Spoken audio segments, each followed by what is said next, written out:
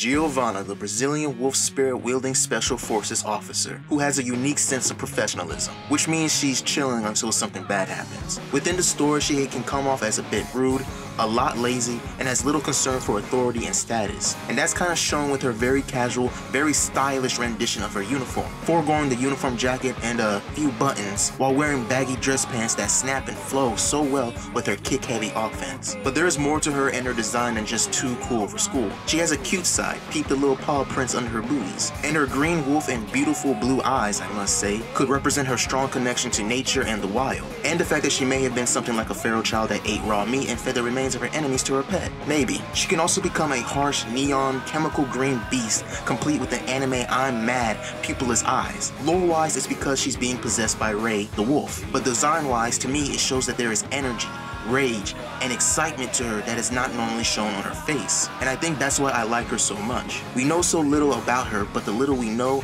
and the lot we have to guess is pretty cool. Now let's just hope they don't do her like they did ABA.